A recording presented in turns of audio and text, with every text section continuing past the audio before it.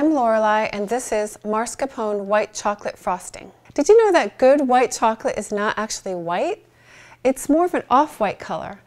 And mascarpone cheese is an Italian cheese that is really rich, and together they make a delicious frosting. Start by mixing 2 tablespoons of unsalted butter with 2 8-ounce packages of mascarpone cheese. Next, melt 12 ounces of white chocolate over a double boiler.